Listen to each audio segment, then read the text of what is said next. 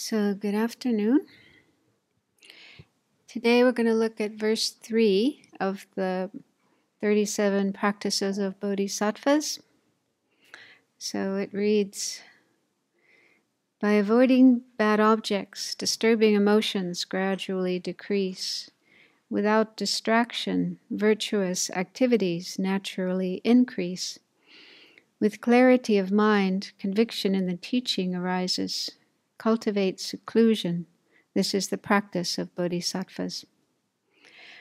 So this verse follows on from the previous one. The previous one spoke about leaving one's homeland, and this is about going into seclusion, or we could say retreat, living in solitude. So just leaving one's homeland and just going into seclusion are not necessarily going to be beneficial. It really depends on why we do these things and what we're doing when we're in these situations.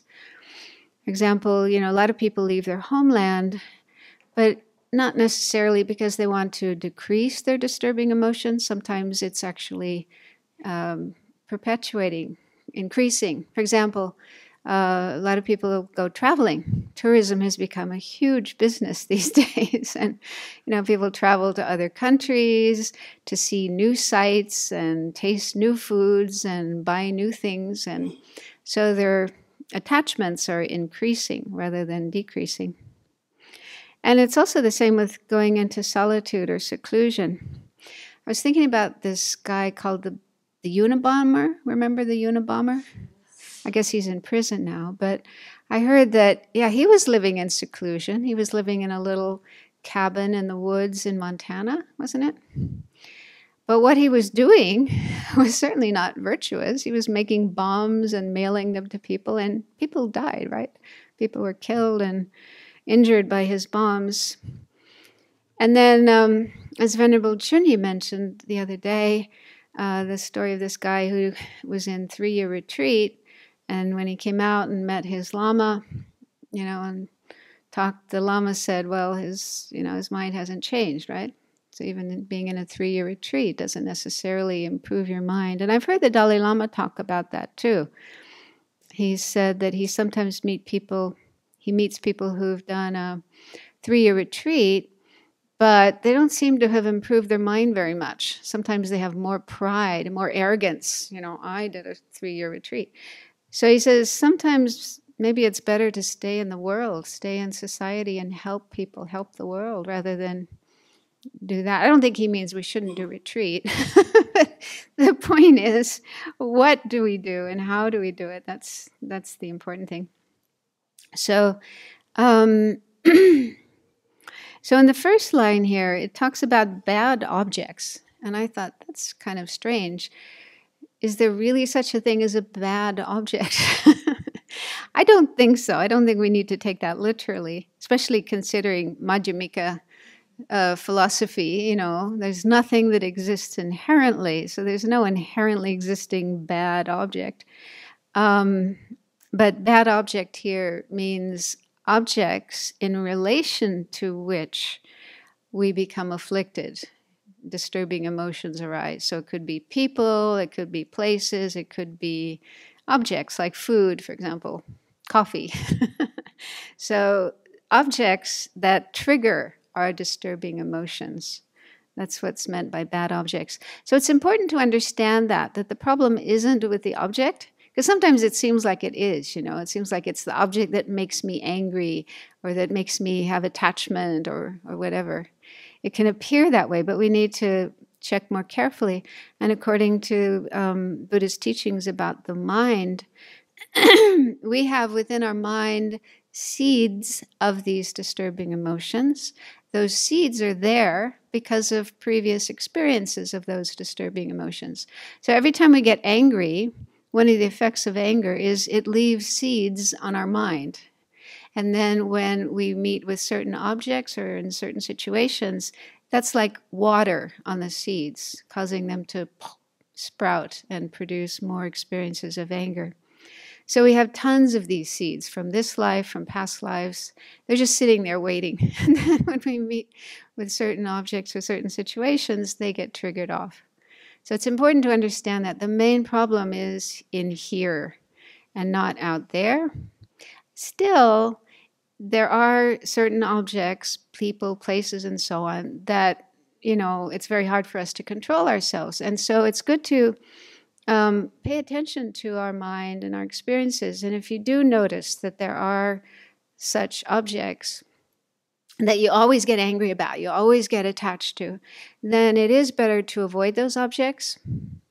It's similar to like a recovering alcoholic.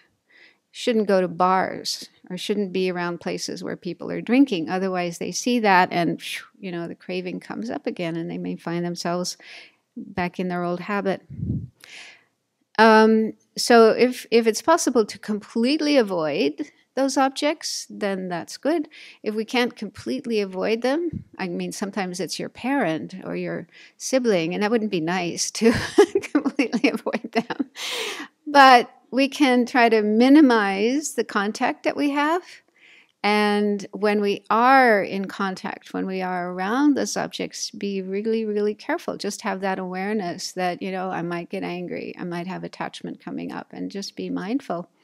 And then even if those disturbing emotions do pop up in our mind, well, it's because we're not Buddhas. We're not enlightened. We're not free from those. And so we can do purification afterwards, Vajrasattva purification or whatever. And then there's also lots and lots of remedies for working on those disturbing emotions.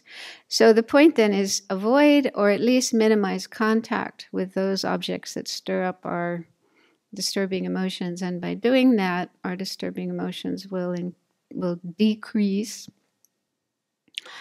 The second line is talking about distractions. And I think here distraction has the meaning of busyness. Like when our normal life, we can get so busy. There's just so many things to do.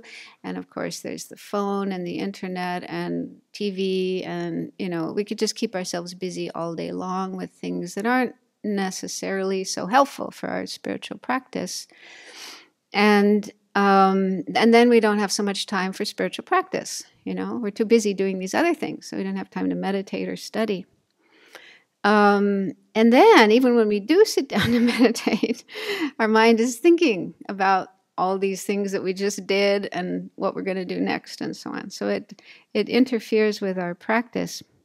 So the best thing is to try to simplify our life and reduce all this busyness and just do the things that are really, really important, really essential or beneficial, like helping others, so that we have more time for Dharma practice, for virtuous practice, virtuous activities. And so simplify our life. And that's like in a retreat situation, this is exactly what we're doing here. Just doing the basic things, eating, sleeping, cleaning, and then meditating. So you can see how wonderful it is, to have a much more simple lifestyle and fewer objects that can stir up our disturbing emotions. Although even if we're away from home and away from those objects, they can still be there in our mind, right? You know that. So they can still pop up in our mind. But popping up in our mind, again, it's unavoidable. We can't help it. But we can still learn to choose what we do with our mind. If we recognize, that thought, that I'm thinking about that person, and if I keep thinking, I'm probably going to have more attachment or more anger. Therefore, it's not good to go in that direction, to go with that thought. So put your mind to something else instead. They're just thoughts in our mind, like clouds in the sky. They're not permanent and fixed. So we can choose to go with them or not. So then the third line is about clarity of mind. So if we do these previous things, reduce distractions and stay away from objects that stir up negative emotions, then our mind will be more clear. There'll be more clarity of mind, more space in our mind. And then when we do practice and meditate, we'll be able to get more conviction in the teachings. Because if you're really looking at your experience and meditating on the teachings, you come to a point where you feel convinced, for example, in the Four Noble Truths, or that, virtue leads to happiness, non-virtue leads to suffering. So you can see that for yourself. It's your experience. And that's really empowering. When you can see for yourself through your own firsthand experience the truth of the teachings, then it becomes really, really powerful. Even if someone tries to tell you otherwise, you're not going to listen because it's your experience.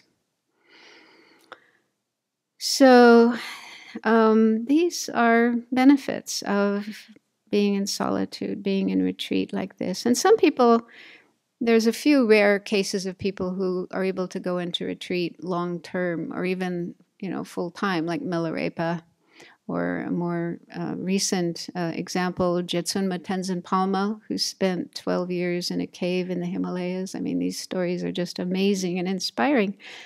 But probably most of us can't do that. And even if we try, it doesn't work. So we shouldn't feel bad about that. We should just rejoice in what they are doing, aspire to do that in the future, and then do whatever we can. There's so many things we can do in our daily life to create merit or positive potential, with the wish that one day we'll be able to do more practice and progress even more along the path.